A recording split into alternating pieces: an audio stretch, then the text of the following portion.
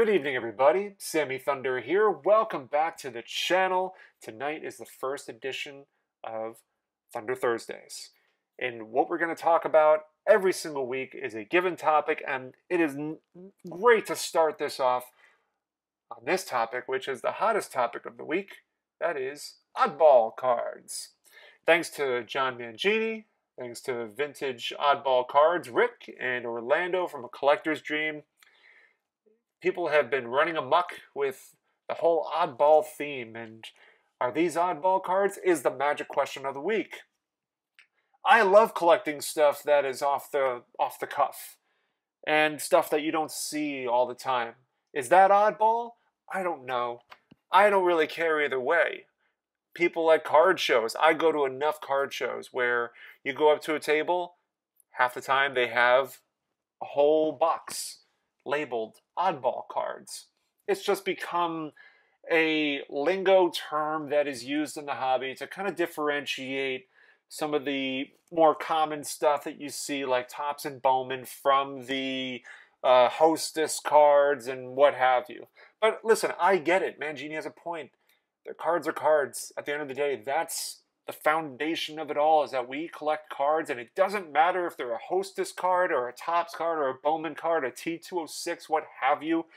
They are cards, and it is encapsulated in the entire hobby as a giant bubble of vintage. But it's fun, man. It's fun. It's fun to it's fun to kind of pigeonhole stuff sometimes.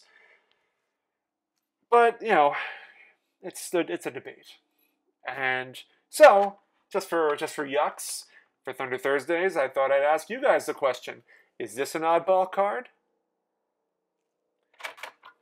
Is this an oddball card? How about this? Is this an oddball card? Is this Bazooka an oddball card? Is this Journal American an oddball card? How about this Hires Root Beer issued Maze? Is this an oddball card? Is this an oddball card? The test issue. The Transagrams. Is this an oddball card? And finally, the other Transagram. Is this an oddball card? I don't mind either way. I just know that if I'm hanging out with Mangini, I have to rework my brain so that I don't say it. Because otherwise I'll give him a good chuckle, a good laugh, and he'll go into a whole tiffy about why they're not oddball cards. It's true, John. You know it. You know it. That conversation would happen. But it's all in good fun. Anyway, that's the hot topic for this first edition of Thunder Thursdays. And love to hear your thoughts. Love to hear your questions. What sort of questions do you have about oddball cards?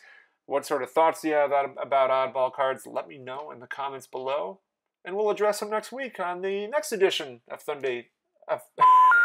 and we'll address them next week on the next edition of Thunder Thursdays. See you later.